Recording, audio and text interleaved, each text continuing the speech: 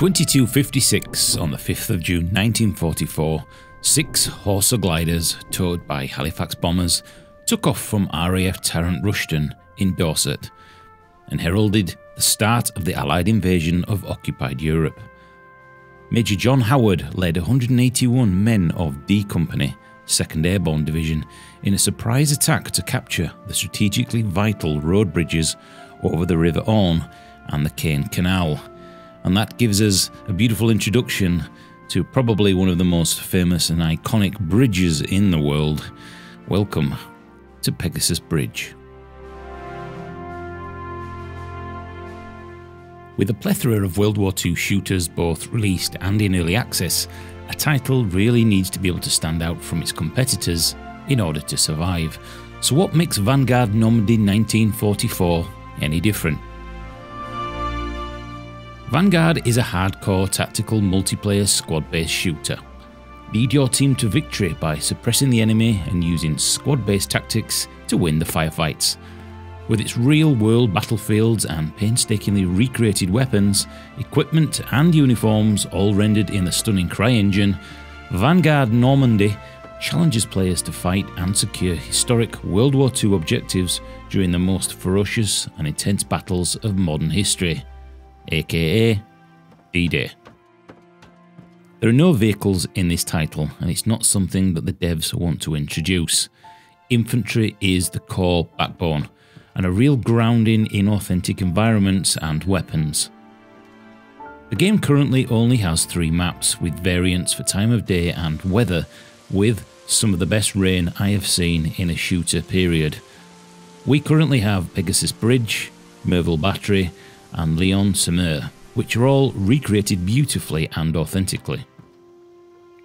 The game is barebones at this stage, with only one game mode, which is called Raid, which is a squad v squad with short battles and one-life scenarios, with the NCOs able to reinforce the front line at a tactical time of their choosing.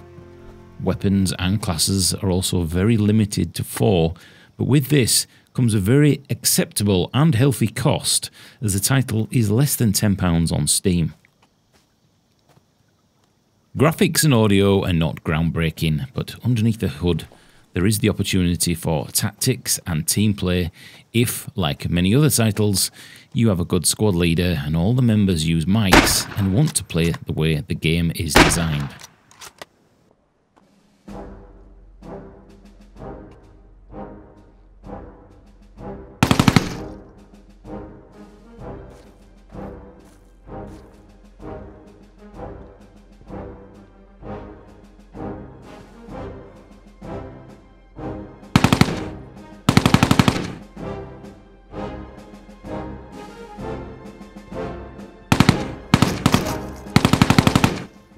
One aspect that this game really nails is the night times. The nighttime is dark and moody, and you see silhouettes running across the horizon or running through the trenches. There really is that opportunity here, unfortunately, to TK. There are no team markers or enemy markers or anything of that such, so this really is the hardcore aspect to this game that you're either going to love or hate. Personally, I think it's fantastic, and this is what I want out of other games such as Squad, Sandstorm, and of course the iconic Hell Let Loose. So this aspect to this game is a plus. The nights are dark and moody, as it would have been in real life. Playing as the British Paras and storming Pegasus Bridge is amazing and highly worth the entry fee alone. There are a lot of potential for this title, but it does feel a little early out of the gate and a little bit bare bones. If you love World War II and authentic, historically created maps, then this is definitely a little title you should keep your eye on. In the rest of this video, I'm going to be walking around and having a look at Pegasus Bridge, maybe giving you a little bit of history, but also giving you the chance to have a look at some of the footage. There's not going to be any multiplayer footage on this, I will be leaving that for another video.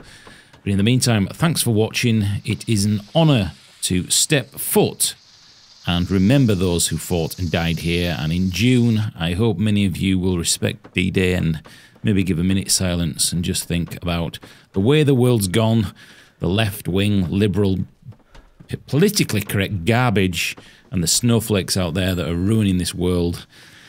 God help us if there's another war. I respect all the fallen. Thanks for watching. Subscribe, thumbs up, and hit that bell, and I shall see you in another video coming real soon. Bye-bye.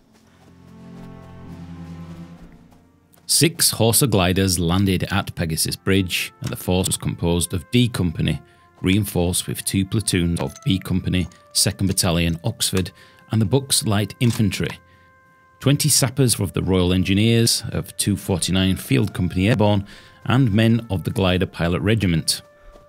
The object of this action was to prevent German armour from crossing the bridges and attacking the eastern flank of the landings at Sword Beach. 5 of the Ox and Bucks gliders landed as close as 47 yards from their objective, 16 minutes past midnight. The attackers poured out of their battered gliders, completely surprising the German defenders, and took the bridges within 10 minutes. They lost 2 men in the process, Lieutenant Den Brotheridge and Lance Corporal Field Grenard. Grenard drowned in a nearby pond when his glider landed, and Lieutenant Brotheridge was mortally wounded crossing the bridge in the first minutes of the assault, and became the first member of the invading Allied armies to die as a result of enemy fire on D-Day.